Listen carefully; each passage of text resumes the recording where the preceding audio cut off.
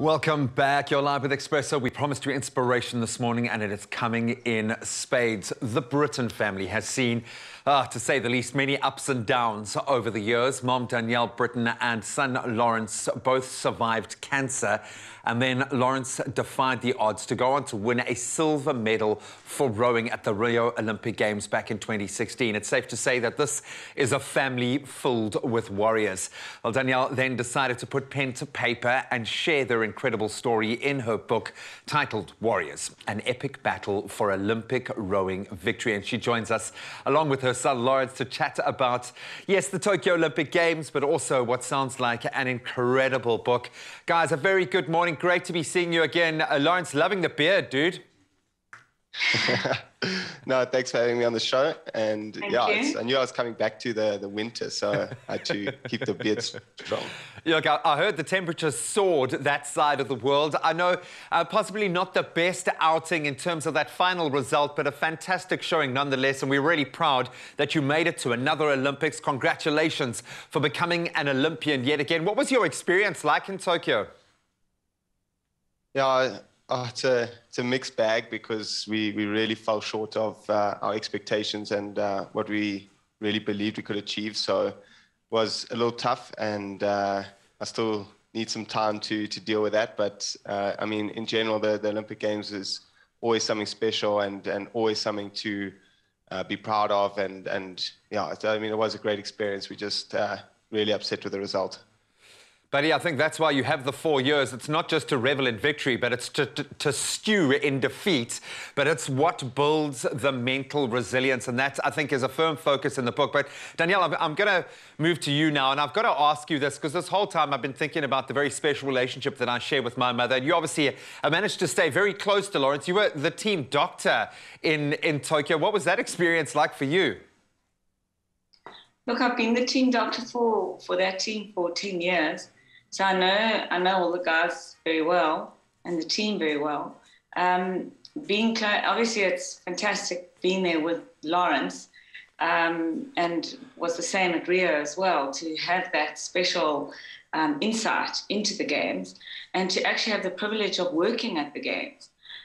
So that gave me, and being the rowing doctor gave me a way in to be the team doctor in South Africa.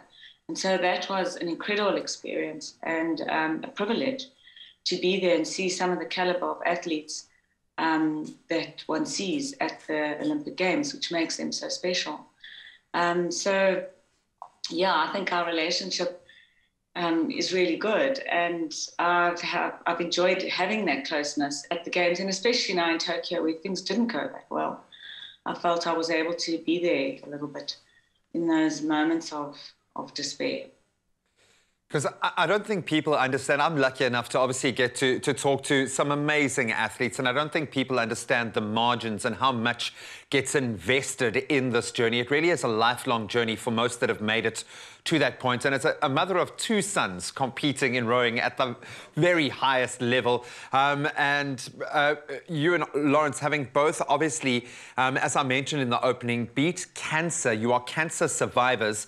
You have an incredible story and a journey to tell, and you've decided to do that through your book, Warriors, an epic battle for Olympic rowing victory. Tell us a bit more about the book and what prompted you to take that step and say, okay, I need to share the story in a more concrete way.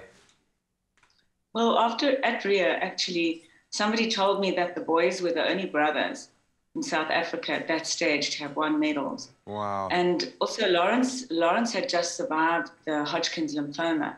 So I thought that, that was in itself a story. And in a way, it started with that. But then it just grew so much more into, obviously, the Rio story and Lawrence's story, but then Matthew's story with the lightweight 4 and all they went through to deliver that performance. And more as I've been involved in this process, one realizes just how outstanding that performance was.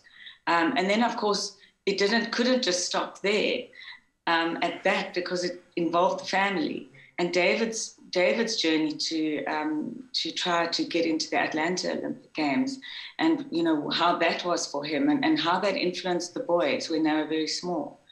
So all of these things just added up, making it into more of just that story. There were just so many other stories in it.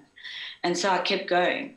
And yeah, ended up with what you see there, which has been great to write and really, yeah, a privilege to have been part of that whole family that managed to do what they've done. You keep using the word privilege, and I think it's wonderful to hear that. But it's, you know, there is so much going into achieving these goals that few of us can scarcely even, you know, dream of. And Lawrence, I've got to turn this to you because your story is obviously nothing short of inspiring. What was the process like being a part of the book? How much were you allowed? Did your mom come and say, listen, I'm writing a story about you?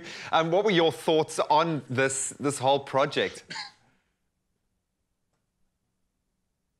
Yeah, my mom definitely came to me and said she wanted to write the book. And from day one, I've always been a big believer, a big fan of the book. You know, it's quite special, you know, when you're going through something really tough, like when I was going through the Hodgkin's treatment, you know, you always look for other people to kind of help you, bring you along, you know, give you that inspiration. And I just thought, you know, if my mom can write a book and one person can read it and kind of face something difficult, then it's worth writing, it's worth getting the story out. And then as she was writing it, you know, I read one of the first drafts, and oh man, it was really something special, you know, to go through the family's journey. And there's as my mom said, there's so much more than, it's not just a rowing story, you know, it's a story about, you know, a family becoming, you know, chasing their dreams and going after something special. So, you know, even reading the book the first time, it was, you know, there's things in there that, you know, from when I was really little that I didn't even realize. And, you know, there was just, I think the whole book was just really special. So yeah, from day one, I've been the #1 supporter, and all my brothers have been part of it. And my mom has put so much effort into getting those stories out and getting them right and true. And I think that's been really, really special to see it happen and be part of. I feel like crying right now, mainly because I don't have an hour and a half to talk to you guys, because this has piqued my interest on so many levels. I think from a sports fan perspective, this is going to give them a glimpse into greatness, which is wonderful. But I think in terms of, as you said, maybe just that one person who needs help at a critical moment in their life, this could be that defining moment. So thank you so much. As a family, thank you for just being amazing and giving us so many moments of sheer wonder and celebration. We really appreciate you, and thank you for putting that all in book form. Well, I hope everybody gets to enjoy reading something of that journey. Massive thank you to Danielle and Lawrence Brittain for joining us via video call this morning. Really goosebump stuff. Make sure you get your copy of what sounds like the most amazing journey in Warriors, an epic battle for Olympic rowing victory. Do it today.